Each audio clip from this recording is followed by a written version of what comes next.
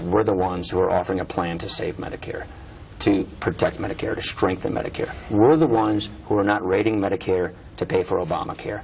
We're the ones who are repealing President Obama's 15-person bureaucratic board that will put price controls on Medicare that will lead to denied care for current seniors.